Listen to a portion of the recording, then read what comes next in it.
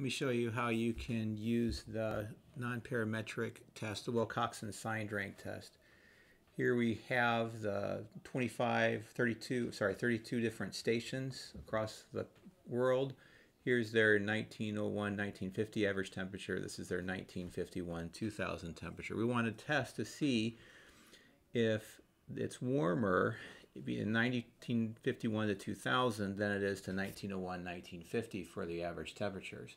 So we could use a paired sample t-test, but I want to show you the nonparametric Wilcoxen Signed Rank Test. So first of all, we're going to take the difference of these two temperatures. I'm going to go to the calculator. I'm going to store the one in column 4, and my expression is going to be this average minus this average. So if you think about it, the ones on the right look to be a little bit greater than, so most of it is going to be negative.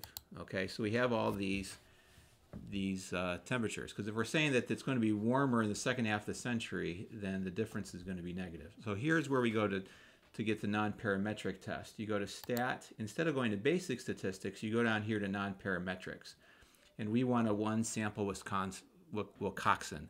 So again, going to stat, nonparametrics, one sample Wilcoxen, we want to look at the variable of the difference, and let's say we want a 90% confidence. Well, actually, let's go ahead and test the median first. And we're saying that the alternative is, well, we could do not equal to, but we want to say that the temperatures have gotten warmer, so we're going to say that they're less than. That's the burden of proof, to see if the median's median of the average temperature has gotten less than. So we go ahead and do that, and here we find out that the median difference is negative 3.67. Here's our Wilcoxen Signed Rank Test. If we actually ranked all the differences, it is from 0. We get a test value of 29 and a p-value of 0. So we would reject the null hypothesis. The null hypothesis being that their average temperatures are the same, in favor of the alternative hypothesis to say, no, look, based on our data here, temperatures are getting warmer. The median average temperature is getting warmer from that.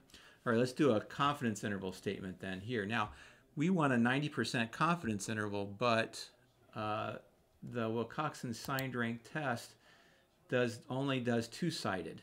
So I'm going to do a one sample Wilcoxen again. Instead of doing test the mean, I'm going to do a confidence level. Let's suppose I want a 90% confidence interval. It's going to give me a two-sided.